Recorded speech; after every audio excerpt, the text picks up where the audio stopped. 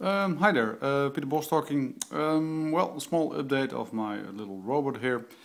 Well, as you can see, I've got one coaster and it doesn't work that great because I need a lot of weight in the front to make it so it doesn't tilt like so.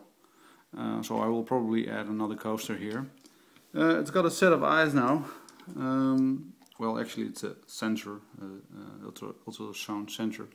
And it's stuck on a little servo so that it can measure the distance.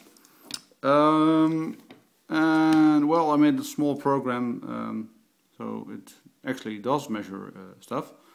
Well, which better way than to show you?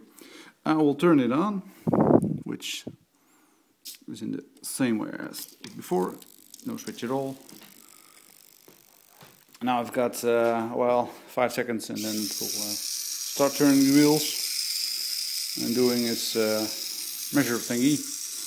I made up a little artificial corner here. And let's see how it does. Okay, it stops, that's good.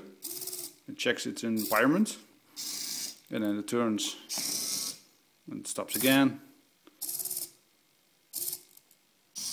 And it does another turn. And yay, it's out of the corner. So, it sort of works. Looks fun.